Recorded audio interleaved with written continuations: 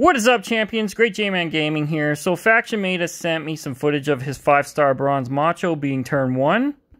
I think this is the definitive way to play. So you got Hollywood Hogan, Bree, Kofi, and of course OG Striker Taker for those Juggernaut gem. Those power gems. And so this to me is the textbook way to play Macho. So I'm actually hearing people say Macho is not so good now. He's only good for faction boss. I think that's absurd. Absolutely absurd. You want to set up a 3-break and a 5-break, as he's doing right here. And the 3-break will fill moves. And then the 5-break will let you basically take an extra turn and stack your turn. And double down on the Juggernaut gems. So again, the only weakness here to this card is if they have stun immunity. But even then, who cares? So dropping the Juggernaut gems down, 6 of those. Gonna hit the board for some monster damage.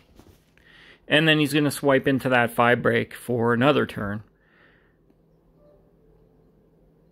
So just setting up those Juggernaut gems. I mean, the argument, oh, like, Macho's kind of slow somehow. I mean, if he wasn't stopping to show you the moves, he'd just be rapid clicking through these moves. It's going to be basically over in under, like, a minute. I do not see how this character's slow. I do not see how this isn't still, like, a top #1 or #2 striker in the game.